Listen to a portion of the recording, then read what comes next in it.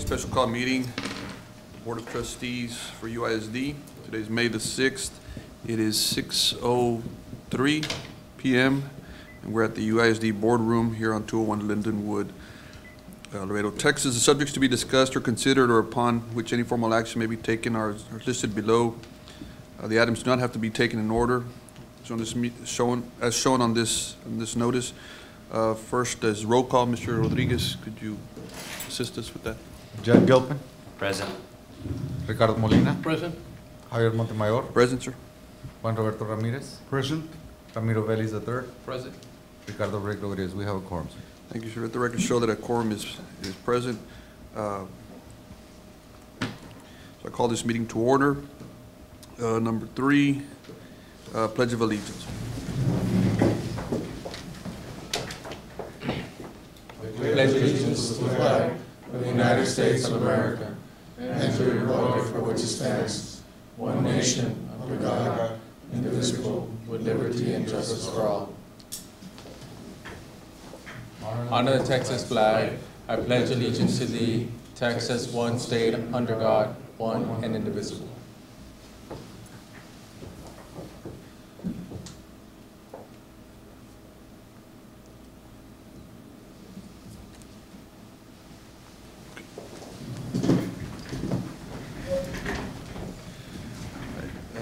Item number 4, closed session.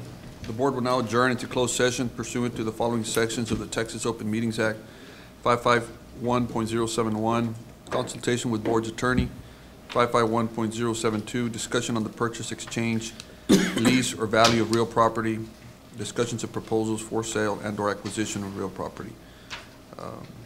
Number 1, discussion to adopt a resolution for the United Independent School District to solicit pursuant to Local Government Code Section 272.001A, seal proposals for the sale of approximately 17 acres of real estate located east of Loop 20 and next to the school district's food distribution center and the Step Academy, and more fully described in the plat entitled UISD Central Kitchen Subdivision and any matters incident thereto.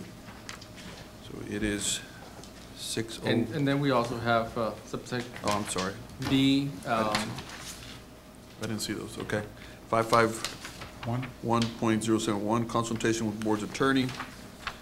551.074, discussion of personnel or to hear complaints against personnel. 1, discussion including consultation with legal counsel, proposed non-renewal of term contract of Tomas Martinez, appointment of board-appointed attorney to conduct hearing and other matters related thereto.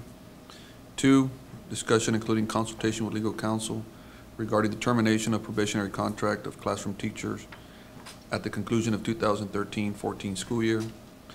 3, discussion including consultation with legal counsel regarding the proposed termination of continuing contract classroom teachers. 4, discussion regarding level 3 grievance of Tomas Martinez. 5, discussion regarding level 3 grievance of Edna Olmeda. 6, discussion regarding level 3 grievance of Olga Vasquez. Just the time. It is 6:06. Thank you.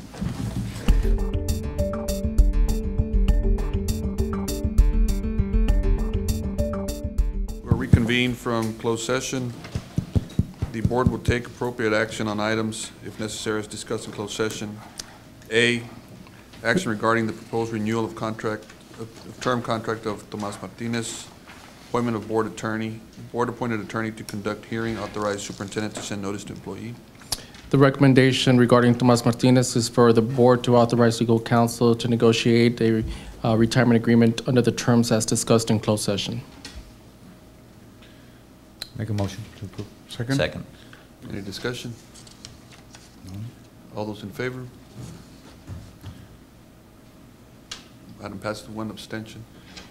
With respect to agenda item 5B, the recommendation from the administration is to terminate Susana Herrera's probationary contract at the conclusion of the 2013-2014 school year and authorize the superintendent to send notice to employee as discussed in closed session. So moved. Second. Motion is second. All those in favor? Those opposed, motion carries. The recommendation, agenda item 5C, is no action on, because there's no continuing contract classroom teachers that would require termination at this point. With respect to agenda item 5D, the recommendation is for the board not to take any action on this item. So, Make a motion to approve. Second. We have a motion and a second. Any discussion? All those in favor?